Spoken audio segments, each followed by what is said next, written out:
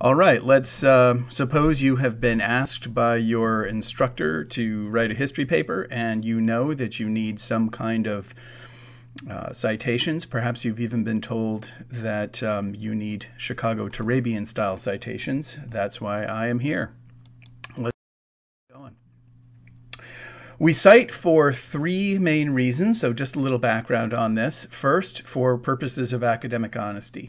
Each author owns their own words and ideas. You have to, if you use those words and ideas, you have to say where you got them from so that they don't look like you are posing them as your own. That would be plagiarism, and that is an academic crime. The second principle is one that's common to all reasoning endeavors that we want to share, and that is you have to be able to replicate your research. So in academic matters, we don't play hide the ball with each other. We show how we got to where we got, and that is another reason why we cite. What should you cite? This is often a question that comes up in people's minds. Certainly, any quotations, paraphrasings, or arguments you want to cite. Quotations, of course, are those phrases that you've taken directly from others' writings. Paraphrasing happens when you take others' words and sort of translate them into your own. And then arguments, if you refer to the arguments of other people, you want to make sure that you cite those as well. You might be told that we don't need to cite common knowledge. What is common knowledge, though? Elements of common knowledge are things that over which there is absolutely no contest. Nobody seriously argues that Abraham Lincoln did not win the presidential election of 1860, so that becomes common knowledge. If something is contestable, such as the fate of Amelia Earhart's airplane, that is something that is not common knowledge. So this is Amelia Earhart, who in 1937, I believe it was, flew solo, tried to fly solo across the Pacific and was never found. There are questions about whether her airplane was found. There's still dispute over that. So that is something that is a debated fact. You would certainly need to cite that. If you are not sure whether you should cite something or not, it is probably good to err on the side of caution and cite.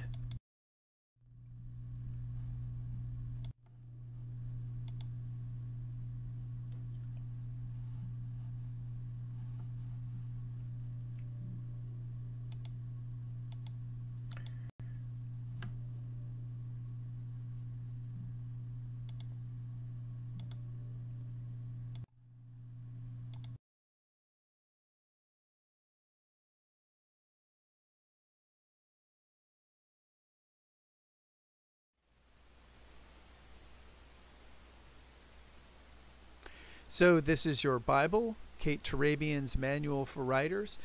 Chicago-Turabian worked at the University of Chicago, and what she did, she worked in the history department at the University of Chicago, and she took the Chicago Manual of Style and kind of condensed it for college-level students. This book has been republished several times. It's currently in its 8th edition. This, if you are a college writer who works in history, this is a must for you. If you are a history major, you should have this book. If you don't have this, then A Pocket Guide to Writing in History by Marilyn Rampolla is a very suitable substitute. It's a little smaller and a little cheaper. It's not as comprehensive, but it relies on the Chicago-Turabian format. You can also find online style manuals. In fact, this Turabian style guide, at least there's a quick version of it available online, and I've included the URL here at the bottom of the screen. You will certainly find others if you Google Turabian citation history. You will be sure to find many more. So let's take a look at footnote style. So this is just to kind of explain what footnotes are and how they're used. So here is just a page from a journal, And here is a footnote, footnote number 10 in this little superscript here. And this is going to be a citation that covers the previous sentence. And in this case, it'll probably cover the entire paragraph. We have a short paragraph here of 3 sentences long. And you'll see down here at the bottom of the screen, there's footnote 10, and that shows you at least partially what the citation is that is going to go into footnote number 10. So footnote number 10 here is going to contain the sources that are referenced in the sentence or paragraph for footnote number 10 here. Okay. Sometimes you will see endnotes, particularly in books. So in journal articles, you tend to see footnotes, and in books, you tend to see endnotes. Often in books, you will get this special section at the end of the book where the endnotes are housed, but they work almost exactly the same as footnotes. Just like with footnotes, you're going to run the numbers up from 1 sequentially upward. You restart at the beginning of a new chapter. That's not going to happen in a journal article, of course, but that is the basic method that we're talking about here. Let's take a look at some sample text. This is from a manuscript that I've been working on, and I just want to give you an example of what this looks like in your text. So here there are 3 footnotes in this essay. Number 10 is here, number 11 here in the middle of the page, and then we're going to finish with number 12 down here. So we have 3 footnotes. Number 10 is going to reference the previous sentence. Number 11 here is going to give us the source of this quotation, and the same with number 12. It's about 1 quotation. This is the section of the endnotes from this manuscript. In our case, we're really concerned with footnotes number 10, 11, and 12, so I'll highlight them here. And essentially, this is very, very simple. I just want to make sure that it's exceptionally clear to everybody. We're going to take these footnotes, or these endnotes are going to be what is referenced in the text. So back here at footnote 10, this is what your endnote will look like. All these sources here. This is an example of a citation with multiple sources. I'll talk more about that later on, but just to give you a sense that these footnotes can be, or I'm sorry, endnotes can become rather long. Here is the endnote for citation number 11, and this just gives me the source of that quotation. And the same thing with number 12. Here is the source of that 1-sentence quotation. Let's practice a little bit here. We'll try this. This is a book called Sweat and Blood, A History of U.S. Labor Unions by Gloria Skurczynski. So let us see what it would be like to try to create our own endnote. We're going to use, to build this endnote, we're going to use information on the book itself, and the cover, the title page, the spine, the obverse, the reverse page of the title page often has information that might look something like this, and this will help you get the information you need to build your citation. You can also use the information from an online catalog to build a citation. This has most of what you will need, if not all. I recommend that if you have a project of any substantial size, a project where you're using a dozen or more sources, I recommend that you create a bibliography card for each source that you use. You can do this virtually, or use a fancy program like EndNote or ProCite, or you can really just go analog, go old school, and just have a 3x5 index card for each bibliography citation that you have. And so each book or each work that you consult is going to be listed in this bibliography. You're going to have the proper bibliographic citation on the card, and then you can have some other apparatus on the card, maybe some kind of categorization that you make at the top, the call number on the card so you can easily re-find a book if you have to return it to the library, maybe some keywords or other tags which helps you figure out what that source is best used for. Alright, so let's take a look at a typical Turabian endnote for a book. We are going to use normal standard Times Roman 12 for this, the same way that our paper font is going to be Times Roman 12, a nice, simple, clean serif font. We want to have our end or footnotes in the same font. If you can manage to get them into 10-point with your software, then that would be great, but most instructors don't require this. We will populate the footnote here, or the endnote, with Gloria Skorczynski's book, and let's take a note at the elements of this form. First, we have the endnote number. That is going to be indented 1/2 inch. You're going to have 1/2 inch, or you're going to set your tab stops to 1/2 inch. And then, of course, you'll have your 1 inch margin on the left and right and top and bottom of the paper. But make sure that this is indented in this fashion. If we were going to use the footnote form, it would look a little bit different. We would have this superscripted 8 here at the top. But we are just using endnotes here, and so it will look like this. Just wanted to give you a sense of what that footnote might look like. It's almost exactly the same. Your word processing software should be able to do this for you. It is your responsibility, of course, to understand your word processing software, whatever you're using. Most of us use Word, Microsoft Word, which is very, very standard. And but you do want to be working sufficiently closely with your software that you can figure out how to do these things that you need to do. That's part of your responsibility. Okay, we're going to have the author's name. This goes first name, then last name. In the bibliography form, it will be reversed, so don't mistake that here in the endnote or footnote form. First name, then last name. You do not have to put the surname first. Then we're going to have, after a comma, we're going to have the title. This is going to be italicized. You're going to, regardless of how the title appears on the title page of the book, you are going to put the initial letter of each word in capitals, except for those conjunctions and prepositions of 5 letters or fewer. Then we're going to have publication information coming. This is going to be in parentheses in a note, not in a bibliography. It'll be a little bit different.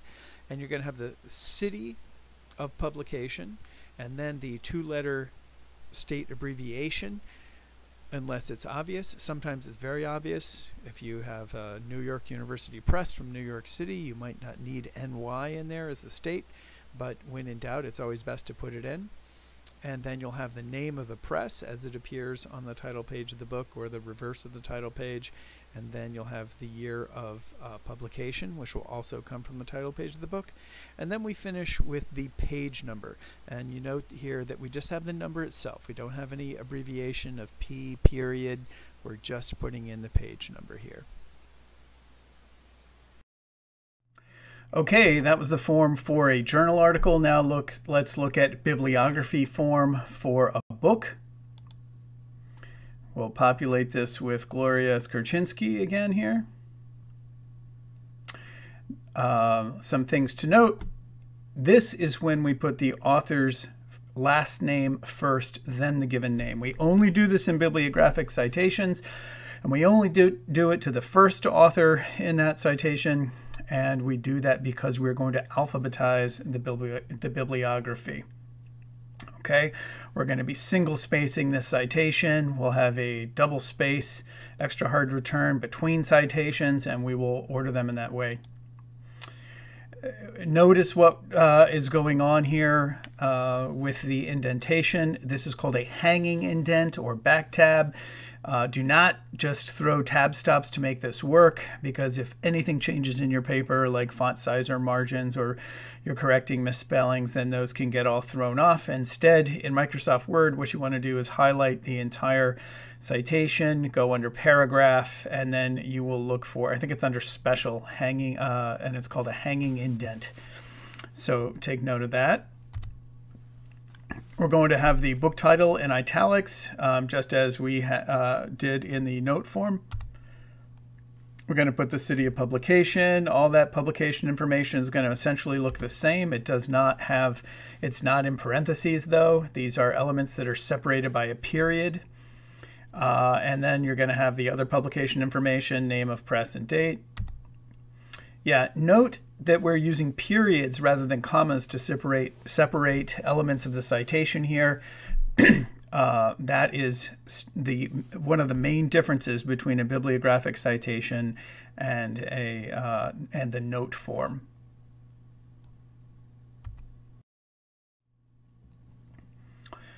Okay, let's look at endnote and bibliographic form in comparison with each other. So this is what a note might look like in your paper. Note 13 is Marilyn Hoskin. That is going to refer to this work in the bibliography. So here's how these notes would look. And notice the punctuation here. This is the main difference. Endnotes are, if this helps you understand this, great. If not, forget what I'm going to say. But endnotes are sort of analogous to sentences, where the different elements are separated by commas. Bibliographic citations are analogous to paragraphs, where the different elements are separated by periods, where each element of the citation is kind of analogous to a sentence. So that's one of the ways that I keep these distinct in my mind. Let's do the same thing for journal articles. We'll take a look at a journal article in note form and then in bibliographic form. A reminder of how that punctuation is working. Commas in the note form and periods in the bibliographic form. A few things to remember. Journal article titles go in quotation marks, and journal titles go in italics. You want to carefully follow the model for the publication info, particularly on journal articles. You'll see volume number or volume abbreviated, number with a capital N, months abbreviated, commas inserted between months and years. Those are all incorrect for this form. Follow this model closely. And when you are separating pages, page numbers in your citations, note here that the page number in journal articles in the note form it goes comma, and then the whatever page number that footnote is referencing. Okay, if it's more than one page number, you would include more than one page number. In the bibliographic form, what you're going to have is a colon and then the entire page range of that article.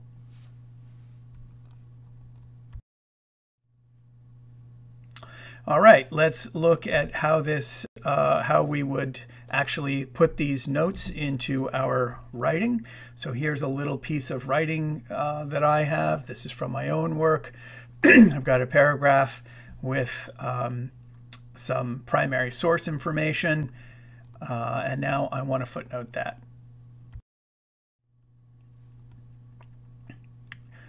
Okay, what we are going to have is our footnote number there. This will be footnote number 7 or endnote number 7. That's how it appears in the text. And then this is what the footnote is going to be, or endnote in this instance, and that'll be at the back of my document. And here, that is a citation, a full citation for a newspaper article. Then I'm going to continue on with my paragraph. I have another bit of primary source information. That's going to be in footnote number 8. And that's what that looks like. Again, it's from a historical newspaper. And then I'm going to have a last piece here. In this instance, I'm not referencing or I'm not citing a direct quotation. Instead, I'm citing some information. The sentence here, Georgia, Mississippi, South Carolina, and Texas all went so far as to enumerate the intentional incitement of servile insurrection among their justifications for secession. That is a statement I need to back up. I need to show that these 4 states actually spoke about the incitement of servile insurrection in their secession documents. And so I'm going to have a big footnote that does that work. And I'm going to have, notice what's going on here. I've got 4 different sources, one for Georgia, Mississippi, South Carolina, and Texas. And each of those I am connecting into one big footnote. there you can see the 4 distinct elements. They're all brought together with semicolons. And there are those semicolons that are uniting these things. That's how you put multiple citations into one footnote. And this is just to show you how a single note can combine many citations. Here in this paragraph, we've only got footnote 7 at the end, and we're going to put all 3 of those footnotes into one single note. And this is what that would look like. As you can see at the top there, you've got what was footnote 7 joined with footnote 8 and footnote 9 into one big one.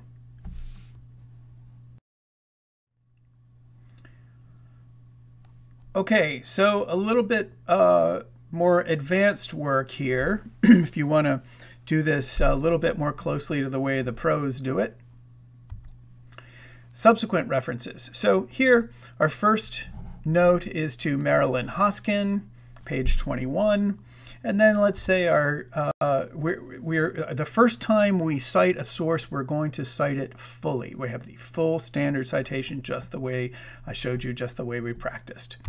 And now let's say footnote number 2 is a different guy. This is a different scholar. This is Barry Rigby. And then footnote 3 is going to go back to Marilyn Hoskin.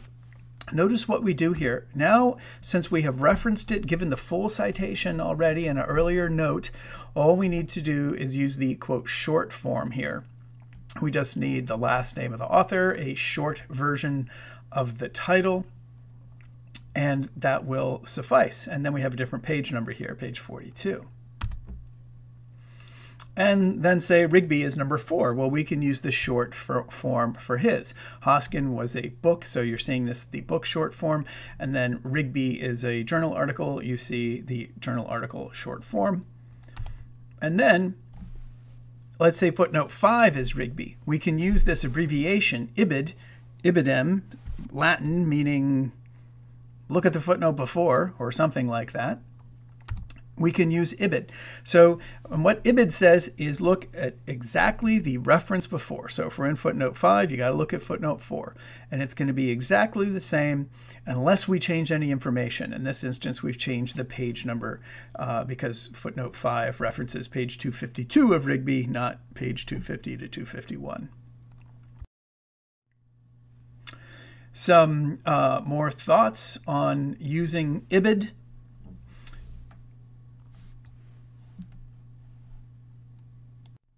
So here's a scenario that might come up for you. Here I want to cite from, this is Abraham Lincoln, so I'm going to cite from the collected works of Abraham Lincoln. It's a famous series of books known as Bassler, and for the editor, Roy Bassler. So here is what the source would look like in bibliographic form, right? Not note form, but bibliography. Lincoln, Abraham, collected works. And so you can see that this is an edited collection of Lincoln's work. Lincoln is listed as the author, but Bassler is the editor, so his name goes in this place. Also note that this is a 9-volume work. This is a multi-volume work. The bibliographic form, it's just going to have this one entry for all 9 volumes. But in your notes, you'll have to specify which volume you're using. So here's our note, and this is our first note. 1 is from Bassler. It gets the full citation because this is the first time we're referencing it.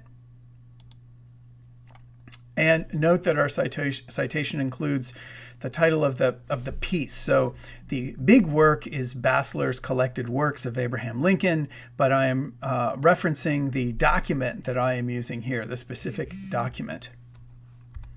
Note also that because this is a multi-volume work, I have to show in my note, my footnote, what volume I'm actually working with. So here I have to indicate that I'm using volume 2, page 447. Now let's look what happens when I add in my second footnote. So here is footnote number 1. Now I'm going to add footnote number 2, which is also going to be from Bassler. Whoops, here it is. So now we have, here's our second footnote, and we have a new volume number as well. What this note is saying is don't go to volume 2 of Bassler, go to volume 3. And also note that we can use the short form of Bassler, which would just be Lincoln Collected Works, because it is a subsequent citation. We could even use IBID, so it would look like in IBID, comma 3:58. So let's take a look and see what this would look like in practice. There are our endnotes 1 and 2.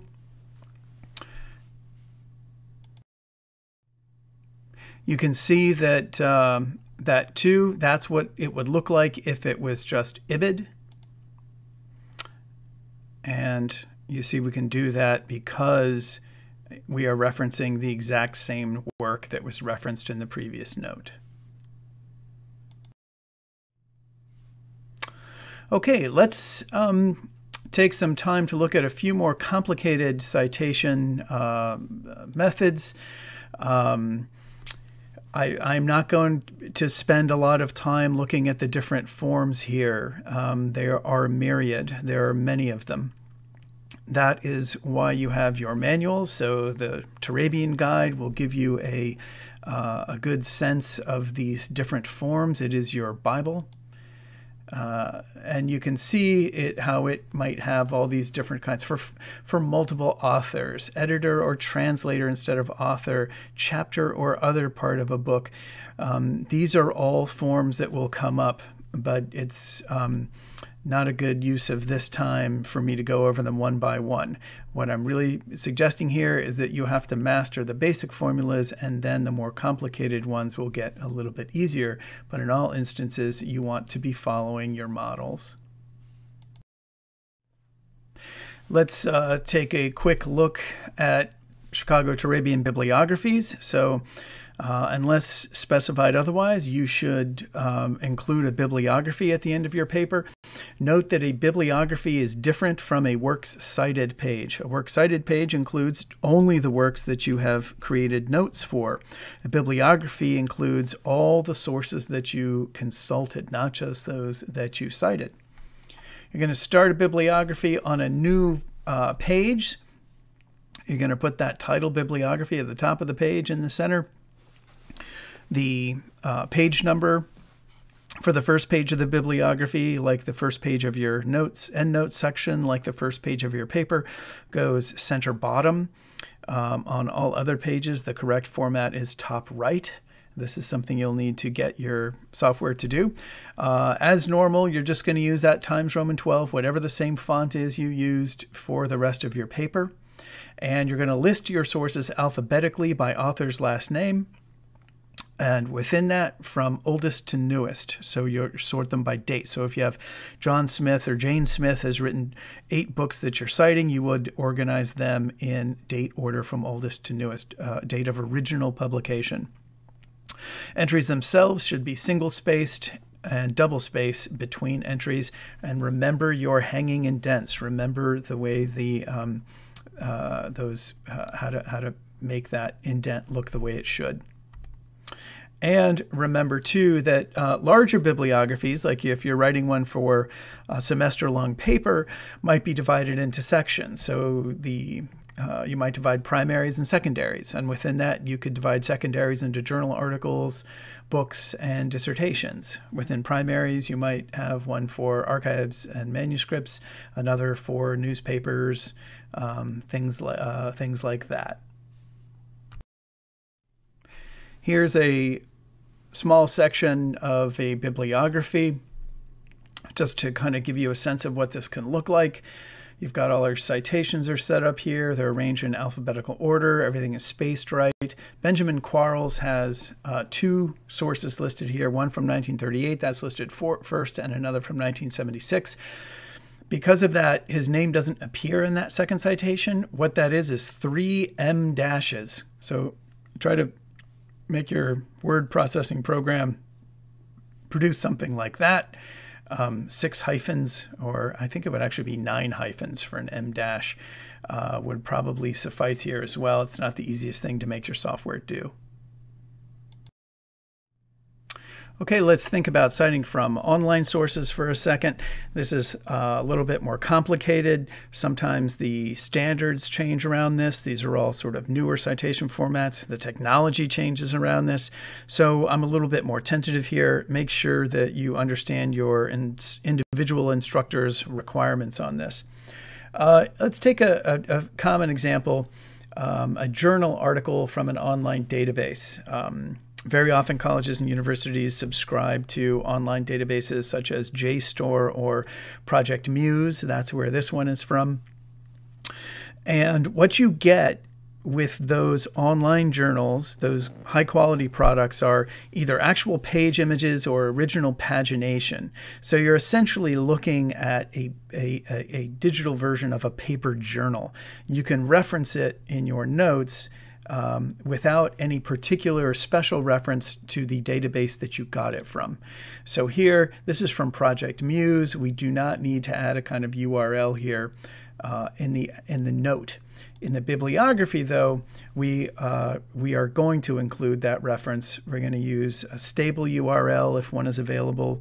Please try not to include some horrendously long URL that has CGI information or there's all kinds of other technical gobbledygook. Try to keep it simple and clear.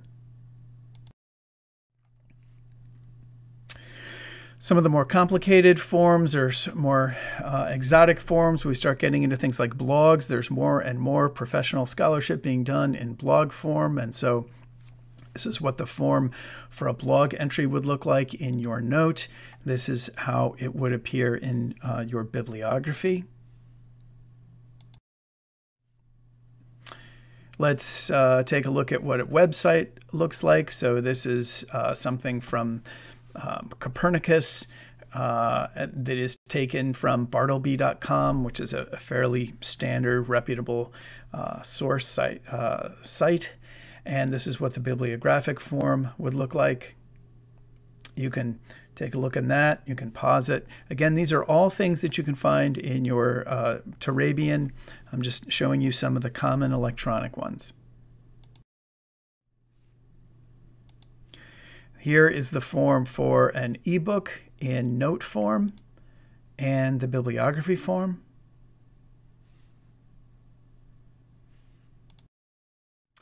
And that pretty much does it for right now. There's a lot more that can be said on this, but I don't want to overwhelm you. Good luck with your papers.